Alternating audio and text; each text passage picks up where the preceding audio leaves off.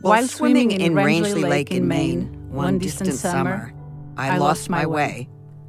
Instead of plowing through water plants from the dock to the far shore, I ended up in a cove.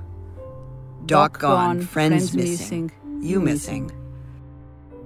And in my panic the lake spun, and my heart was going so fast it blurred inside me. A fallen branch resembled a live wire. Then I saw a moose for the first time. That's a true story.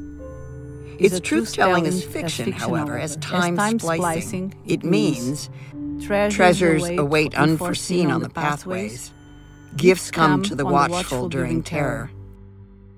In what really happened in life truth, there was no story need surprise, not yet. In the lake, I was only scared.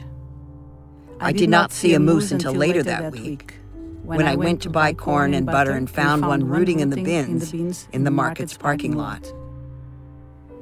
Exhausted, bleeding from cuts, I swam according to the setting of the sun. One steady arm reach another.